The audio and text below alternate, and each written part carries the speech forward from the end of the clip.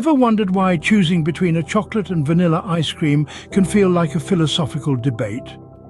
Picture this. You're standing at the ice cream parlor weighing your options. Chocolate or vanilla? This simple scenario is a microcosm of philosophy in action. It's about making decisions, not just asking the big questions. Each choice we make, from the seemingly trivial to life-altering, is guided by our own unique philosophical framework. Every decision we make, whether it's selecting an ice cream flavor or choosing a career, is a philosophical journey. Philosophers like Socrates and Immanuel Kant have left us invaluable insights into the art of decision-making. From the bustling streets of ancient Athens, Socrates challenged the status quo, pushing his contemporaries to question their values, their beliefs, and their choices.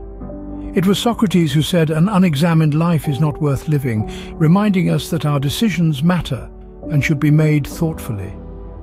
Over 2,000 years later, Immanuel Kant, in his quiet study in Königsberg, grappled with the concept of moral imperatives.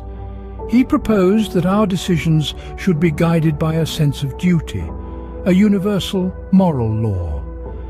Act only according to that maxim whereby you can at the same time will that it should become a universal law, Kant proposed.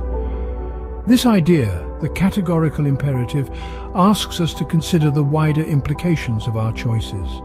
Their philosophies not only shape their times, but continue to influence our decisions today. Ethics, morality, logic, reason, knowledge, belief, these are the tools of philosophy that guide our decisions. You see, ethics and morality aren't just high-minded concepts. They're the compass that guides our choices. They help us navigate the labyrinth of right and wrong, offering us a way to make decisions that align with our values. Then we have logic and reason, the twin pillars of clear thinking. They're like the guardrails on a winding road, keeping our thoughts on track and preventing us from veering into the wilds of irrationality. They help us cut through the noise and make sound decisions. Lastly, we come to knowledge and belief. These are the ingredients that flavor our choices. What we know, or think we know, shapes our perceptions of the world and influences every decision we make. So, the next time you're faced with a tough decision, remember, you're not just choosing, you're philosophizing. Now that you know philosophy isn't just about big questions, but about everyday decisions, what will you do differently? Philosophy isn't a lofty concept reserved for scholars.